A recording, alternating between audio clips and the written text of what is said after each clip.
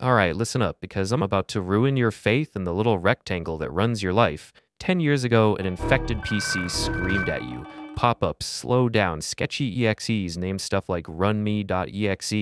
In 2025, the malware is a polite vampire. It sits in the corner, drinks your CPU and passwords, and says goodnight, while Task Manager smiles back like nothing's wrong.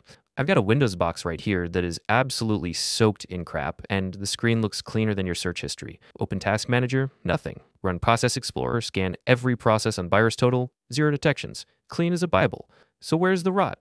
Start with services. Scroll. Wait, what's BMW ASX doing here? Unless your PC is secretly a car, that's a problem. Check the executable path. Program data. Weird name. Paste it into VirusTotal. 40 engines flag it, but Defender's on, real-time protection enabled. How?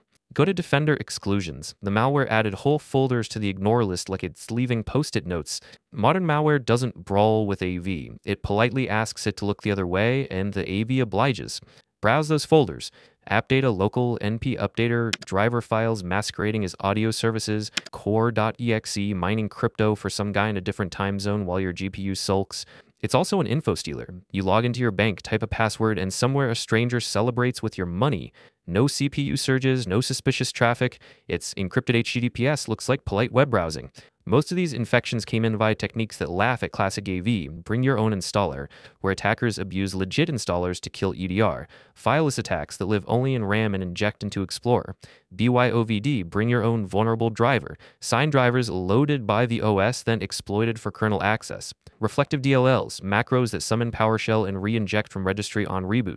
And the numbers are disgusting. Only about 3% of exfil attempts get stopped in 2025. Password cracking success rates up. Valid account attacks succeed almost every time. If someone gets one credential, they're probably in. So what do you actually do besides scream into the void? Stop worshipping single tools. AV is hygiene, not salvation. Deploy EDR that watches behavior, network analysis that flags anomalies in encrypted flows, logging that notices PowerShell doing weird base64 gymnastics, application whitelisting where practical, and most importantly, detect tampering of your own security. Lock down update channels with online authorization so attackers can't weaponize upgrades. Plan for detection and recovery, not just prevention. Compartmentalize VMs, rotate identities for risky ops. Scrub metadata and treat OPSEC like brushing your teeth. Annoying, but less humiliating than a drained bank account. I teach this stuff with a method that actually turns skills into paydays and not just theory. CyberFlow Academy has hands-on courses added every month, a private Discord where you can ask me anything directly, and templates for detection, response, and earning from defensive and offensive work. We cover the business side, not just the tech. If you want to stop being a target and learn to profit from skill instead of panic, join now with code CYBER50 for 50% off.